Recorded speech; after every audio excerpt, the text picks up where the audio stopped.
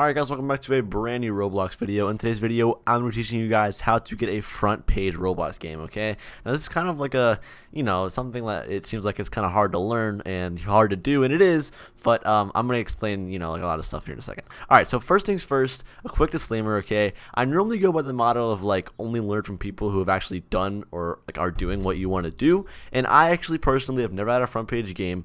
But, okay, I haven't had one yet, alright, but I will be analyzing some of like the best like front page games and kind of explaining the characteristics of these front page games, so I think that's really important still. And also, I will be interviewing someone who actually has had a front page game for about a month, and it was pretty successful. They made a lot of, good money in Roblox off of it. But yes, I will be interviewing someone toward the end of the video who actually has had a front page game. So yeah, there is some credibility for this. Alright, anyways.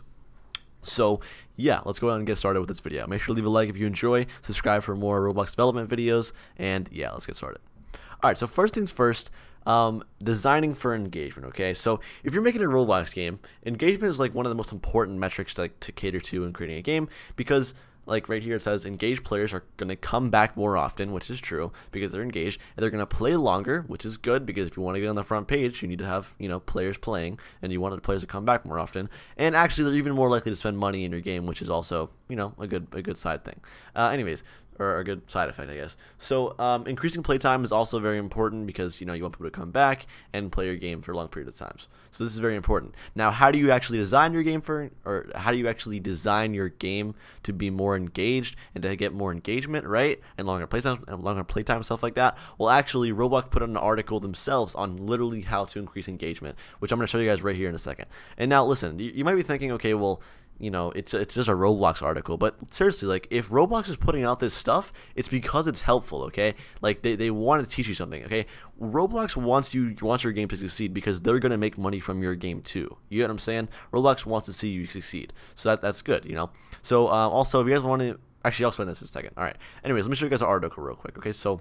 Alright, so here's the article, Designing for Engagement. Alright, so engagement is an important metric because it influences both retention and monetization, and this is the part I just put in my slides. But as you can see here, it says creating engagement requires understanding what motivates engagement, okay? So basically, you need to understand what actually motivates their engagement. So in this article, they actually break down 5 things that they think, motivate engagement, and they actually are pretty interesting to read too. And also some key terms they're going to mention here, which is the daily active users, which is the number of unique players in your game, and then the monthly active users, which is the number of unique players who play your game in a month. Okay, pretty simple stuff. All right, anyways, so just keep this in mind. All right, so number one, the first thing they say is social, okay? Creating and enabling social connections between players is a strong motivator, especially on a platform like Roblox, okay? Obviously, social and features are important because players can make a connection in your game with other people, and they'll keep coming back, all right? Sort of like building a community, as it says here. Building a community is important. But anyways, let's go ahead and read what they have to say about this. Okay, so first things first, social areas. So provide areas in your game that encourage such social gameplay, such as lobbies and role-playing spaces, right? And this is good. And it says here suggested metrics, which are, as you can see, the average number of new in-game friends made in a day and the average session length. So this can tell you basically like how these are the metrics provided by Roblox, right? When you're in your analytics, but basically this tells you what they'll increase. All right, so community forums, build a community around your game through channels like Roblox groups, Twitter, and Discord. Competitive and cooperative gameplay, design gameplay that requires multiplayer interactions such as PvP. Players like to show off, right? But stuff like that, social groups, right? It's good to have social groups. People, create like little clans or guilds. Imagine, if you have people creating like clans or guilds in your game, then they're going to come back to see their other clan members and guilds and stuff like that, right? This is obviously important stuff, right? And obviously showing off avatar too is pretty cool. Okay, then the next thing I say is variety. So a variety, is obviously, pretty simple. It's variety.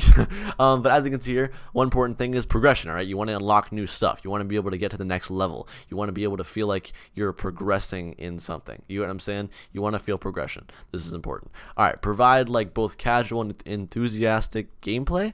So as you can see here, they say casual role play, round-based play, mini games, and then enthusiast is like grinding, exploration, like skill-based gameplay, and then multiple ways to like win in your game. All right. Obviously, updates are very important. That's going to keep players coming back and more engaged. PvP content is, it's a good thing because it's like they say here, it's in like unlimited variety, because if you're having PvP content, that's content generated by another person, which is, you know, whatever they decide to do with. So yeah. Anyways, so emergent gameplay when results when your game offers flexible systems. So basically, I guess do stuff that, or allow players to do the unexpected and find ways of playing that your game didn't intend. That's pretty cool. I feel like that kind of reminds me of like that Lumber Tycoon game where like you could do like the quest to find those axes or whatever.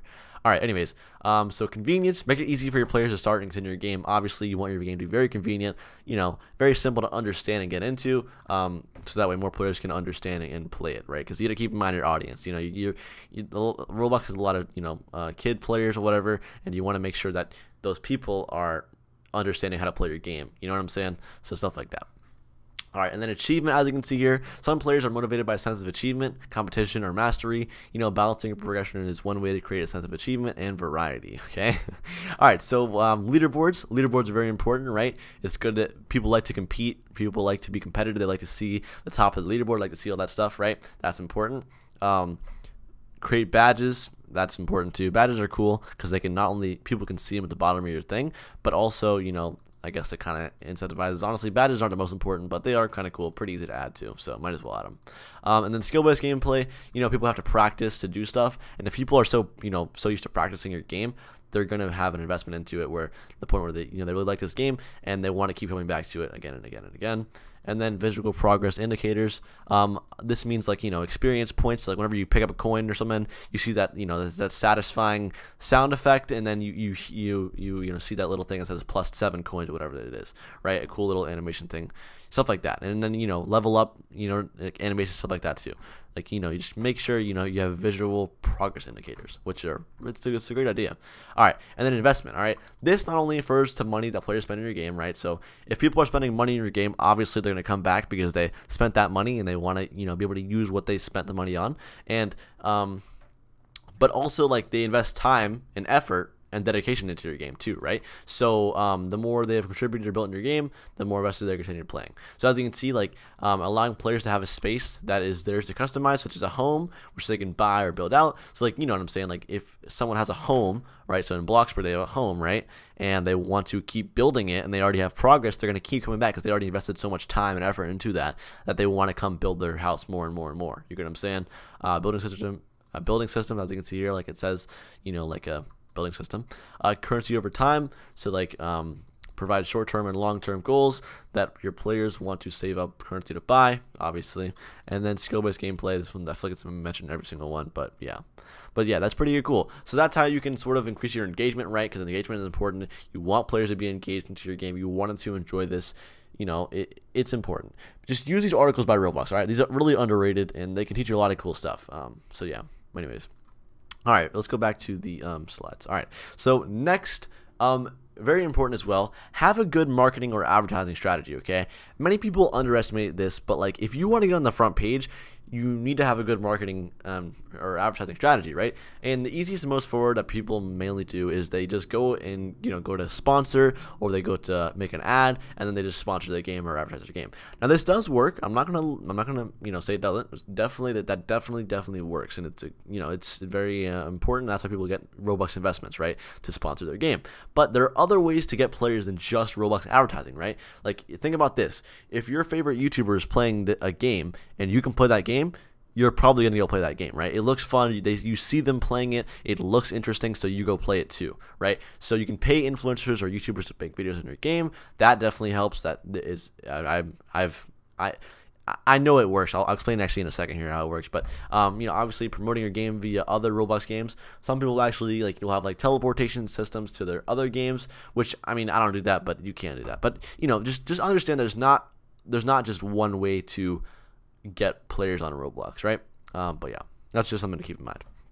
All right, now this is probably the easiest and not really an exact tip, right? But it's what I do for really anything I want to do, right? Or anything I want to learn or be good at, right? Is I study the people who are doing it best, right? So study front page games and get a front page game, okay? So think of it like this, right? Let's say there's a front page Roblox game, okay? And they're on the front page for a reason, okay? So you join that game and you study what they're doing, all right? You write down, you're like, okay, they're doing this. They normally have this like element of like randomness. You can get, you know, they have an egg, they have this, they have this, they have this. understand what these front page games have in common, and then see how you can implement it into your own games.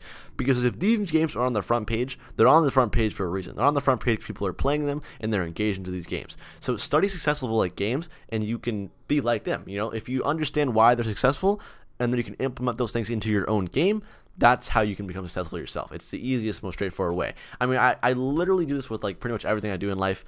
I understand, I look at the top people doing it or the top whatever, right? And then I understand how they do it. I try to learn and then I implement what I can into my own whatever I'm doing, right? So this is not even just like a games, but this is a general life tip, like for real. Like this can help you out when you're doing anything.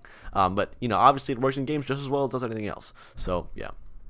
Anyways, next. All right, so one thing to understand too, whenever you're making these games and you want to get a front page game, it's good that you know what you want. And a front page game is pretty cool to have. But just so you know, it's not easy. All right, the front page game is impressive because there's only so many front page slots. Okay, so the truth is your first game probably won't reach the front page, and you can't be discouraged from that. Okay, there's no one's really first game reached the front page either. Okay, so just know that every time you release a game, you're learning more and more and more to get to that next step of getting to the front page. So don't get discouraged if your first game doesn't reach the front page. Just try again and try again. And if you give up, you will never reach the front page. Okay, so just understand that if you want something and you give up, you'll never get it. All right, that's all I'm gonna say. All right, anyways, so it's time for the interview now. I'm going to be interviewing Rainway Gaming. Okay, he's a Roblox YouTuber, a good friend of mine. He actually started creating and managing games, but then he ended up reaching the front page with a game called Power Sim on his second game release. So yeah, he's actually a YouTuber too. Doesn't really upload that much anymore, but yeah. His game was Power Simulator, and actually it stayed on the front page for about a month. As you can see, it's right there. And yeah, all right, let's go and interview him right now. And I'm excited to see this. Let's go. Alright guys, so now it is time for our interview. We're going to go ahead and call with the person who actually made the front page game. So I actually have him in the call right now. His name is Rainway. Rainway, what's up, bro? Are you there? Yeah, I'm here. What's up, man? Okay, so thank you so much for coming on. You like ignored my how you been question. Oh, sorry. Okay, I'm good. Just recording this video, but yeah, pretty good. Oh, that's good, man. Yes. Okay. Well, anyways, so thank you for coming on, and I just wanted to interview you because you actually had a front page game, and it's good to actually learn from people who actually have done what you want to do. So that's why I brought you on, obviously. So yeah, definitely. All right, so I have a few questions here. I'm gonna tell you, and then you're just gonna give me whatever you think on them. Okay, so okay, ask away. First question. So what gave you the idea for creating this game? Like, why did you decide to create this game in the first place? Well, so I used to play this game on my channel called Superpower Training Simulator, right? I'm sure a lot of people heard of it. And it was a pretty fun game, but the problem with it, the owners gave up on it, and it was still doing pretty good. They were still making a good amount of money from it. Still had 10,000 players when they gave up on it. But they didn't update the game for I don't know, what was it, half a year or something like that. So I decided to take it upon myself to make a game that's inspired by theirs, and the community loved it. So okay, cool. So yeah, so for some people who don't know, Rainway is another YouTuber actually, and he's also a dev. He's made multiple games now, but yeah. So basically, he got inspired by another game, and he saw an opportunity there. All right, so why do you think your game reached the front page? Because other people have made games similar to that as well, right? Like, why does yours have the front page and not other people's? Yeah, but nobody had the audience I had for it on YouTube. My whole channel was dedicated to it, so all the players, I knew what the community wanted. So I did that, and it took off before we even ran a single ad on it or a sponsor. It already had 5K playing. And a thing a lot of people don't realize is YouTubers help so much when it comes to the promotion of games. Yeah. So you definitely should hit up bigger YouTubers and stuff, hit them up in their business email. For sure. Try to get them to promote your game. It helps a little bit. Yeah, people have done that to me before too, and it's it's a great idea. Yeah, so you just think the way you marketed and advertised the game was the reason why it blew up so well? And, yeah, and definitely. also you knew what the community wanted to, so that's good. All right, cool. Yeah, so just he has a good marketing strategy. Just people underestimate YouTubers and stuff like that, but seriously, that's a really big potential to them. But yeah. All right. Anyway, so have you had any other games that reached the front page before? I have not, but I'm actually working on the sequel to Power Sim, which I expect that to do pretty well. Because I learned a lot from the first game and things we did wrong in that game. So we're gonna correct those mistakes for the second one and drop that pretty soon. We also got a Apocalypse Rising 1 remake that I'm working on right now. It's not like the same thing. We're not using any assets from APOC 1, but we actually have Albert stuff on the project. Well, Flamingo. We have Tanker, Bandites, all them, all the like old APOC YouTubers, and we're just making a game to bring back the nostalgia of that one. So that's pretty cool. All right, cool. So how do you think that's going to work competing with the APOC 2, though?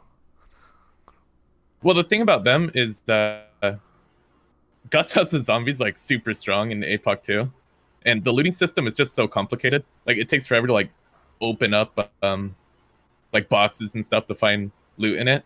And the thing about our game, it's so simple where you just like walk into a room like APOC 1 and you just like pick up loot off the floor. You see what's in the room before like without having to like go loot a bunch of boxes and crates and stuff. All right, I get what you're saying. Yeah, so definitely just think of your competitors when you're making your games, guys. But yeah, okay, cool. All right, so as well as like they have well. No, you're good. No, you're good, bro. Say it. See, APOC 2, it also costs money to join it too. Yeah, it's like 300 Robux now or something. So I think that gives us a little bit of an edge. True. Okay, so do you think you can reach front page again? Like, you think it's possible for you to do it? Oh, definitely. I'm just like, that game like taught me so much. Power Sim did, and I know in the future, like, I'm only getting started, you know. So just scratching the surface. Okay, so this isn't on the list, but now I have a question because you said that. So, what do you think is the #1 thing you learned about Power Sim to reach the front page? Or, like, what's the #1 thing that you could, you know, say you learned from it? Definitely like the way you market it and your general game idea. You have to have something that people actually enjoy. Like, you can't copy a game exactly and expect it to like pop off. You have to change up a few things and stuff like that. And in Power Sim, we did different things different that like made it beat our competition in a sense by like having live events and stuff that they didn't really do in Super Power Training Simulator. Yeah. Okay, cool. All right, so I actually had a question about like if you had one piece of advice for reaching a front page game, what would you say? And you said like you know, basically just kind of the way you market the game. You know, just using pretty much just using influencers and, you know, YouTubers and stuff like that, man. Also sponsoring. So like, actually, I have another question now. So like, how much would you recommend putting into sponsoring or advertising, whatever you want, whatever you do actually? How much would you recommend on that? It really depends on the game. A good game could probably front page with only like 50k Robux, but it really depends on like what you're like marketing your game towards. If you're like wanting to be mobile dominated or like PC dominated, it's really just how you like split up your money. Okay, cool. Like games like Flee the Facility, for example, they're like heavily dominated on mobile, and if your game's like a mobile game, you definitely want to like target the mobile audience and drop sponsors all into that. So a good game could sponsor with maybe 50k, 100k Robux if you really want to push it. I get what you're saying. Okay, interesting. All right, so this is our final question, but you know, you actually might not want to answer this, but how much like Robux did the game make in total? Like, if you don't mind us asking. I mean, the last time I checked, it made around like 90 million or something like that. But that's before the Roblox takes their cut. Oh, okay. Yeah. Dang. Okay. All right. That's pretty good, bro. Okay. I hope that's some inspiration for you guys. You know, it's really possible. Rainbow never had a front page game before at all, and that was actually the first game you ever released, right? Yeah, it was. Well, technically not really. There was another game, but oh yeah, I remember the other one. Yeah, okay. You remember the Skywars game? Yeah. I mean, it didn't do too bad, but not nearly as good as Power Sim. Yeah. All right, well, that's cool. I mean, yeah, just know it's really possible. You know, Rainway, you know, he released the game once and he tried again. And, you know, he managed to get the front page. Like he said, though, just listen to what he has to say. You know, just the marketing strategy is obviously really important. And you know, if he's done it, then obviously there's something to learn from him. So yeah, okay, cool. All right, so I actually have your Twitter right here linked at Rainway Gaming on Twitter. If you guys want to follow him, or if any of you actually want to work for him, he actually might be hiring some devs right now. I don't know, DM him. Are you hiring? Yeah, devs? I'm down to partner with some people. You know, like okay. do some more projects and stuff. I always love doing that. All right, cool. All right, so thanks a lot for coming on, bro. Any last final words you want to say?